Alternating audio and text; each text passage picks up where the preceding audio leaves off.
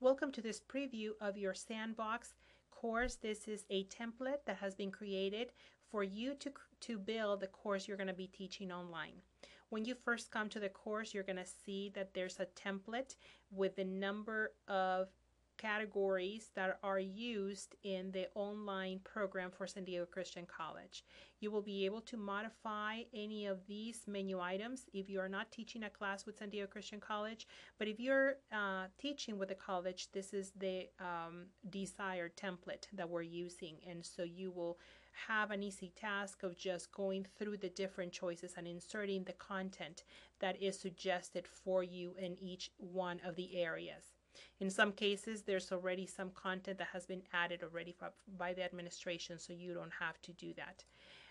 Once you begin building the course, you will want to delete those little tips that have been added for you by clicking the arrow next to each item and either editing it so you can add your own item, or you can delete it altogether.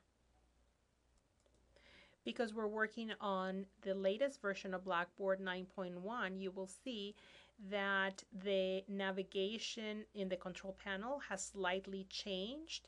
You will see that the gray center now is in the front.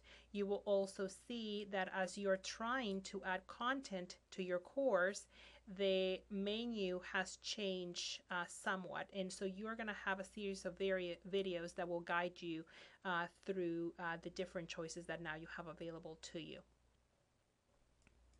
Take a few minutes to go through your course and familiarize yourself with the different choices, play around in the control panel, and then you will be introduced to a series of videos to guide you through the process of putting the content in your course and adding all the interactive elements that you have experienced in your training experience.